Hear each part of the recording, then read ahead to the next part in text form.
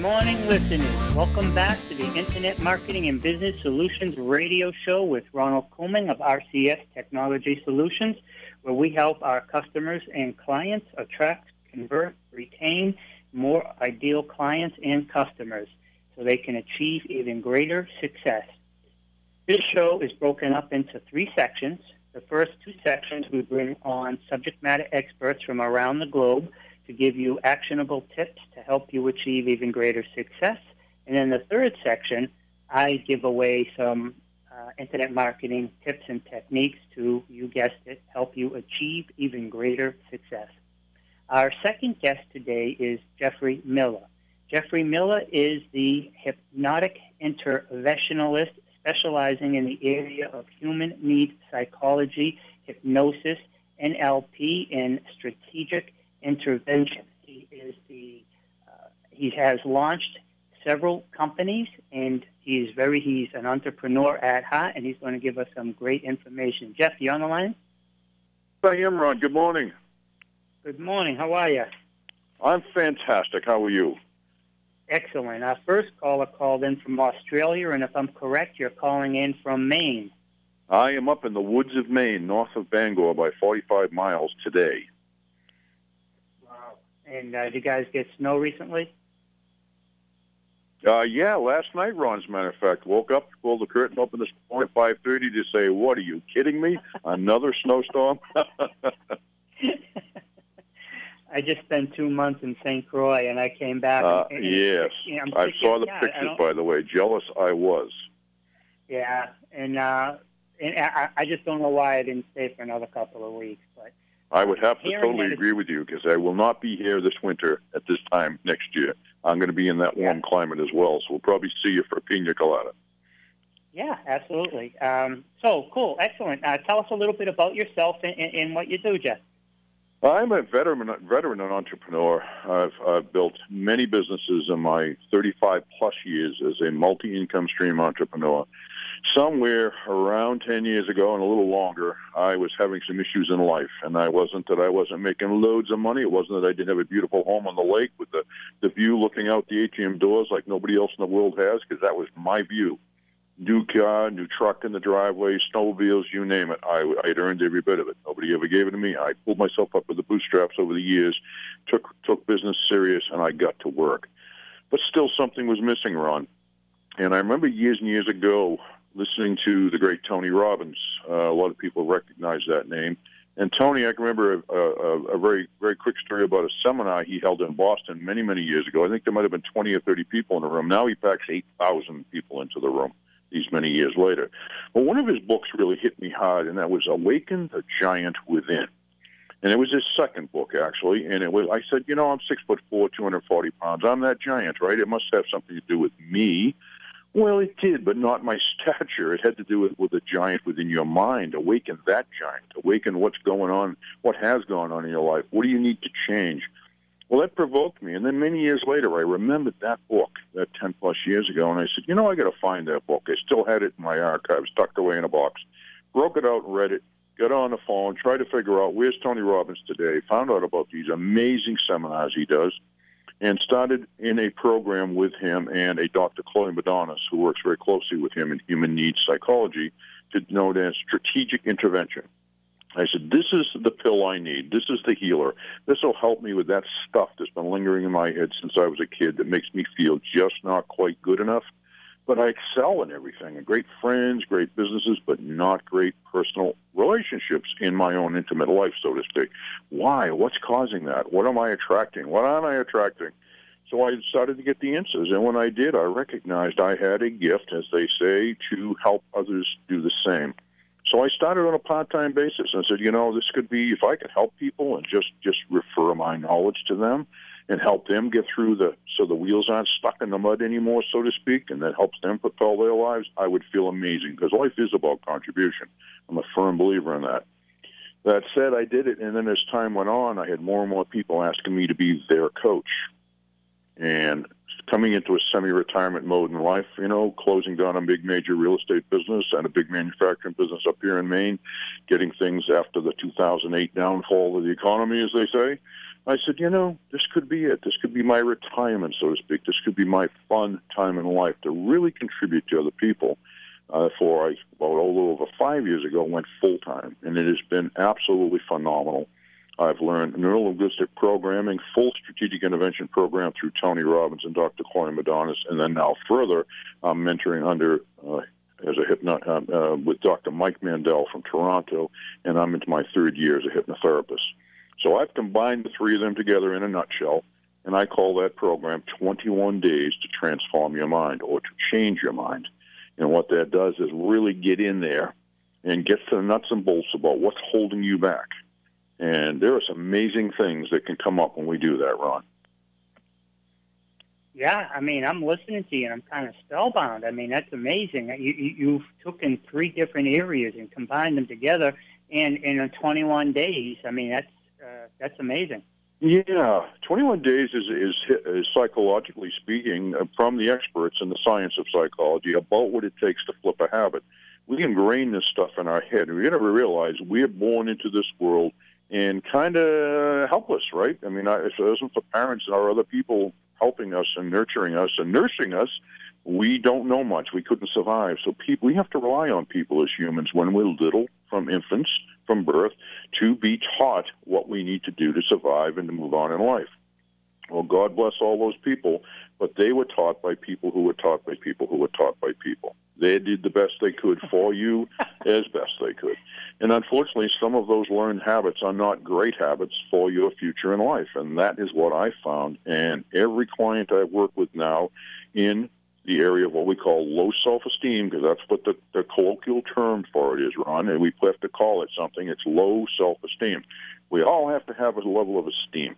We all have to feel good. We all have to, because that's the drive. And business people particularly, not just others, but you think about in business, when we're growing a business, running a business, leadership in a business, if you come in the day in a crappy mood in plain English, your people are going to see that. If you come in the office in the morning or into your facility, your business, and you're in a great mood and somebody says, "Hey, Ron, how are you?" And you go, "I'm fantastic, thank you for asking." Well, they're going to look at you and go, "Whoa, this is fantastic." You lift people up. The people you don't lift up are the ones that start to realize, wow, what's going on with my boss? He's always in a great mood. I got to get some of that. I need to change my attitude. And that's where it starts. But we have to change. We have to flip the switch, so to speak, of that stuff that we learned that aren't particularly serving you today in your adult life. There are things in life, and every one of us being unique and every one of us being different, and who raised us, how raised us. Even siblings will tell you that they perceive things differently from the same parents, which is kind of ironic, but it's a fact. Yeah, and I'm amazed. And I'm actually speaking at a conference called Habitude Warrior Conference in Dallas later in April, April 2021. Fantastic. Yeah, but that's what the whole conference is about, is habits and attitude. So when you talk about that, that is the crust. That's, if people can get a handle on that, they can really change and modify it and grow. Absolutely correct, Ron. And it is first of all, everybody listening today, and I want to thank you again, Ron, for inviting me on this morning. It's an absolute pleasure. Thank you, sir. Everybody listening today, think about this for a moment. And don't do this if you're driving, of course, listening, but you want to kind of relax. You want to kind of focus on your life. And you want to think about that for a second and go, okay, is there one particular thing that if I really relax, maybe do it later on, lie down, relax, sit in the chair, close your eyes. What thing from my childhood, if I really go into my unconscious, subconscious mind, could I think about and bring to the forefront that I'd like to have some help with, that I'd like to get some guidance with? It starts with that. People that want to change will recognize it from that. Then they'll say, how much better could my life be if I could just take care of that one thing? And my question is always that. Sit down and write it on a piece of paper. I have one issue in life I'd like to change now today. What is that issue? Write it down. Look at it. Look at it as a goal, so to speak. And if you don't write it down, it doesn't mean the same thing, because you're actually pushing your unconsciousness, your subconscious mind to give you an answer. And then as you read it 2 or 3 times, list underneath that 5 or 6 things that will change, not maybe, not if, that will change exponentially as a result of kicking that issue to the curb. If everybody would just do that, you're going to come up with an answer that's totally amazing. And then hold that as a goal set and say, this is going to be done. Now, how do I do that? What tools do I need? Whom do I need to contact? What do I need to do to help me transform my thoughts to change my mind? And that's where I come in, along with some other great coaches I know.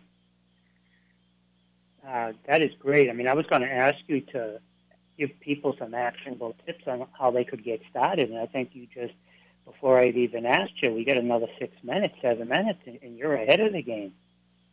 Well, that's it. You know, that's the simplest. And I'll be honest with you, as I said, not everybody wants to change. Some people are very happy being stuck in the mud. I am one guy that said no more. I've had it. You know, I had everything going for me, financially, home, cars, you name it. I mean, I was on the pinnacle, right? But there was an internal thing. My relationships, my life as far as being in an intimate relationship wasn't great. And that was my big reason. I said, you know, damn it, I'm not that old a guy. I deserve to have some happiness in my life. I deserve to be with a woman who wants to be with me, that I want to be with her. Not this friend relationship, and not relationships that are full of argument and despair and constant bickering. It's just not a way for anybody to live.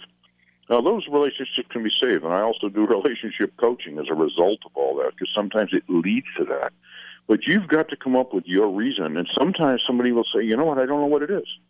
I don't know what it is. Well, we have a way of doing that as well. However, asking that question, what is that one big pervasive issue that's kicking your butt today that you'd love to get rid of? And you writing it down is what I ask everybody that would like to work with me and be a client, that wants to come on board and go through the 21 Days Change Your Mind program. They need to do that. They need to write that question down. They need to write the 5 or 6 things underneath that will change their mind exponentially as a result of it, and then send it to me through my webpage. And if they do not, I choose to recognize, after these many years working in human needs psychology, that they're not willing to really change their mind. They might think they want to go through the motions, but if you can't do that one little step, that one thing, and somebody says, well, what if it isn't the right thing? What if it isn't the right question? What if it's just what I thought about this second? Doesn't matter. Really doesn't matter. If it's the first thing that comes to your mind and it sounds silly to you, it's not necessarily going to be that. What it is going to do, however, and what matters, is that you will find and uncover and reveal, it's like peeling the layers back on the onion, so to speak, you will find the heart of what the issue is. You will get to it when you work with a person like myself that's trained and knows what to do with this type of situation. We all need it. The saying now, Ron, 85% of the world's population has some form of low self-esteem. That's some pretty high numbers. And I guess with what's going on out there today, I can kind of see and feel that. Yeah, and I really like how you talk about 2 things. One is figuring out what your why is, why you want to do what you want to do, what's the reason. And I'm huge on the why. If the why is big enough, you'll find a way, and the why has to be big enough that it pulls you. Yeah, it's critical stuff, folks. It is, Ron. It's, you know, there's a why for everything, isn't there? Some people say, well, why do you want to know why? What's it matter? Well, it matters a lot when coming to what's going on in your mind and what causes you to think a certain way. Now, I'll take this a step further, and I'll give a little bit more as far as the tips go. We all have what we call issues in life.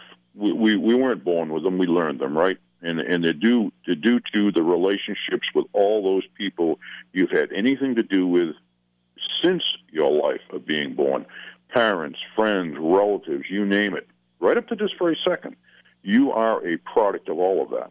And some people will say, well, I don't think so. You know, I'm a self-made person. Okay, you do teach yourself a lot from adolescence up, but from the years of 0 up to 5, 6, and 7, you're pretty much under the guise of a person. Call that person the master, right? They're pretty much helping you. Teachers, think of the school, the educational system we have, right up through the 12th grade in the United States.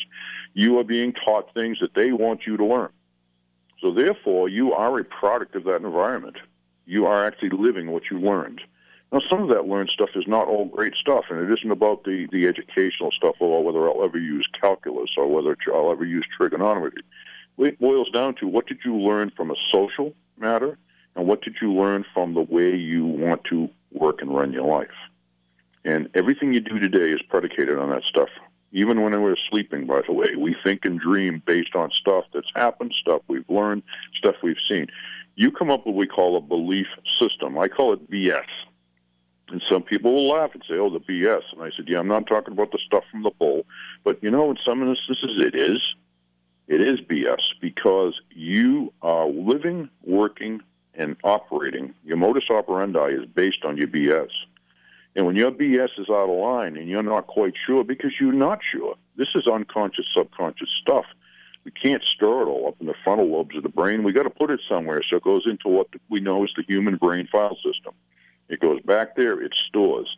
But here's the thing, it never forgets it. Though you don't consciously remember it every day, what happens when somebody triggers you? We call it the trigger, like the gun going off. Let's say you have a reaction to somebody who says something, does something, cuts you off in traffic, whatever it is. You're either going to go to anger, you're going to go to laughter, you're going to go to somewhere in between. You're going to have a reaction. That reaction is predicated on the trigger of a preconceived notion from your past and what you've learned. That is how the brain operates. It's called the flight or fight syndrome. It's what keeps us going.